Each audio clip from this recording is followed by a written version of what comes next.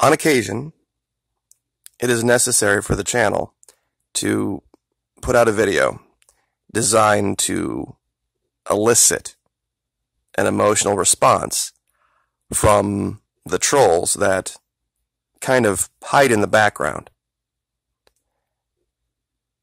YouTube uses the political makeup of your subscribers to decide whether or not to promote or keep your channel monetized. Meaning they look at the traffic. Even though you might think you've created this anonymous Google account with some fake name, they see where that comes from, what videos it watches, and they create a picture. And a lot of the channels that you have seen disappear lately have been completely overrun with these types. So you have to find a way to bring them out of the shadows so that you can block and delete them. And that's what last night's video was about. I still disagree fundamentally with this woman, the current First Lady, making her personal problem with a member of our administration public. If she wants to go talk to her husband about it, of course. But using her platform to say that this person should not be serving in the White House is entirely inappropriate. When her husband hasn't already taken the lead. Not because he's her husband, because he's the elected official. And she's not.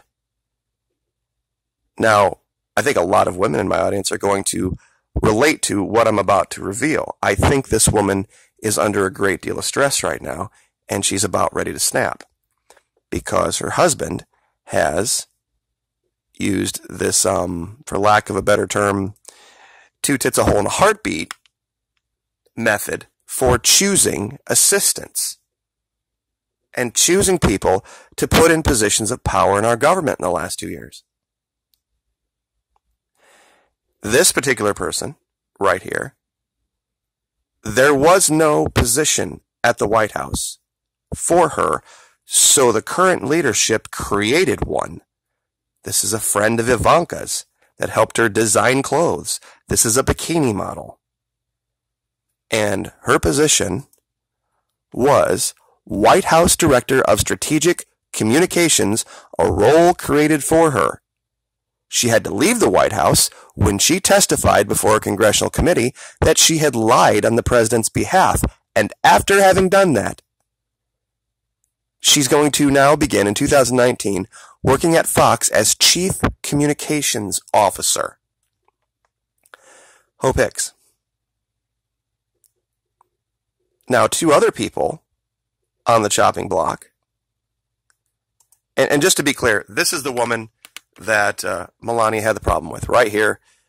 Apparently, this woman had leaked some negative stories about Melania herself personally. This has nothing to do with the woman's performance in the service of the United States.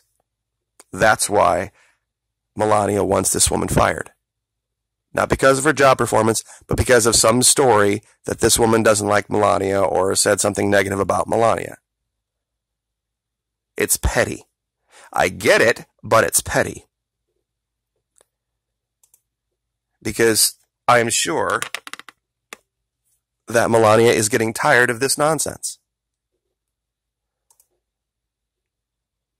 Over and over and over again, we have seen the president use a completely different set of standards, no pun intended there, to choose who's going to be UN ambassador, who's going to work in the White House, who's going to work closely with the president. Now, I brought up this picture because I think as if there's people out there that are parents, they would understand that when you have a difference of opinion with your spouse, or you have something you're concerned about with your spouse, you bring it up to them in private. We used to do this. I know a lot of you know that my better half and I, we served together. She technically outranks me by one stripe, and we have 2 daughters. So at different points in our careers, we were in charge of soldiers for whatever reason. If there was a difference, if there was somebody under my command or somebody under her command that the other one didn't like or thought wasn't trustworthy or thought there was a problem, that person didn't go out publicly and state that. We did it privately. We consulted with each other privately, both about issues in the military and issues of parenting. Sometimes just a good long drive to air everything out can do wonders. And the current First Lady needs to understand that her personal problems with people in the administration, by all means, and let me be very clear here, by all means, she has the right to go to her husband and express those concerns all day long. But the president hadn't come out and made any statement regarding this woman, this assistant of Mr. Bolton's. And look, even if he had came out and said, you know, we're thinking about getting rid of this woman, or this woman is retiring, or there's a problem here, and then somebody came to Melania and asked her to comment on that, okay, yeah, because he'd already put it out, the elected official had already put it into the public sphere, and somebody had approached her. But that's not what happened here. He hadn't said a word about it. His administration hadn't said a word about it. There were rumblings about it, and then she uses her office, her privilege, to go out and take the lead on this. Is completely inappropriate from any standard. You look at whether it's a private standard or a public standard or a whatever she did was inappropriate. And I know a lot of you out there is like, well, you know, they're married, and you'll have to pardon me if I'm not all that fired up about honoring the sanctity of this guy's 3rd marriage to his 2nd mistress. 3rd marriage to his 2nd mistress.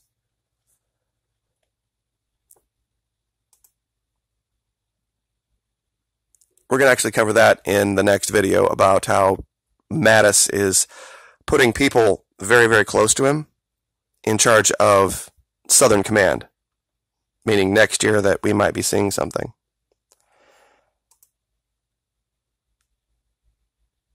But this is another woman that is on the chopping block.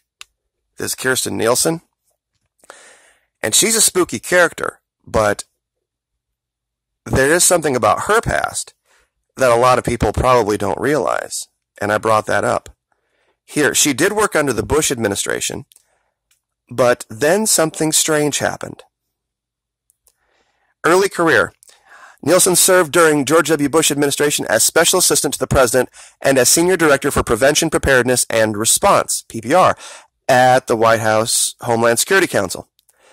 She also set up and led, as Assistant Administrator, the Transportation Security Administration Office of Legislative Policy and Government Affairs. That's, wow, a lot. Before serving in the Trump administration, she was a senior member of the Resilience Task Force of the Center for Cyber and Homeland Security Committee at George Washington University. All these titles, right? But after leaving the Bush administration in 2008, check this out, Nielsen became the founder and president of Sunesis Consulting. The firm's online profile listed her as its only employee, with the firm's phone number being Nielsen's personal cell phone. In September 2013, now remember, September 2013, the company won a federal contract with an initial award of about $450,000 to provide policy and legislation, technical writing, and organizational development to FEMA.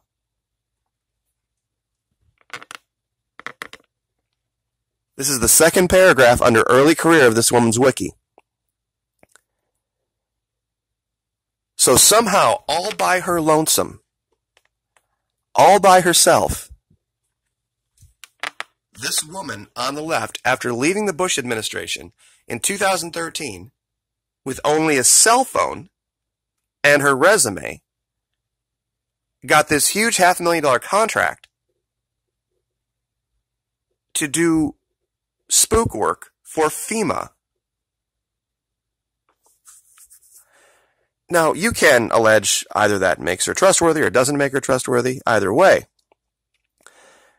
But there is one final article that I want to share with you. And I think it will show you something that, at least I hope it'll show you something, that'll maybe allow you to take pause and realize how you're being manipulated in this whole thing. This article is from September 8th, 2017. This was right after Ms. Nielsen took power. Took her position in Homeland Security.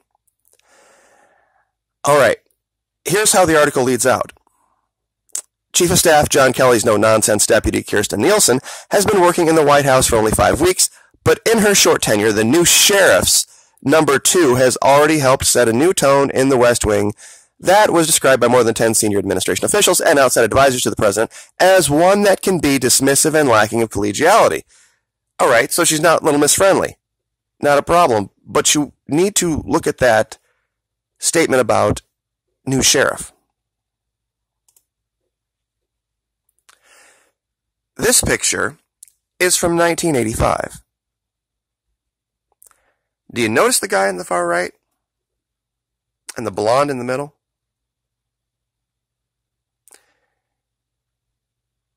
This picture should tell you everything you need to know about this idea of outsider sheriff, new sheriff. This guy's 4 feet from President Reagan. And his current wife was in 8th grade when this picture was taken. Now that should be something that makes you think. If it doesn't, I can't help. Because clearly, we have a problem. We have a huge problem. And it's not about Republican, it's not about Democrat. It's about the compromised state of the man in the White House. This isn't about Republican, it's not about Democrat. It doesn't matter what happened to Obama and Hillary and all that. It doesn't matter.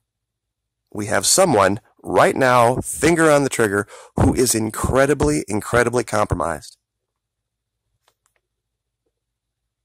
And I am very sure that there are people out there willing to take advantage of that. See this article right here? It's in Russian, talking about Miss Nauert. They know. They absolutely know what's going on. And they know how they're going to play him. And that should terrify everyone. So we'll leave it there. Like, share, subscribe.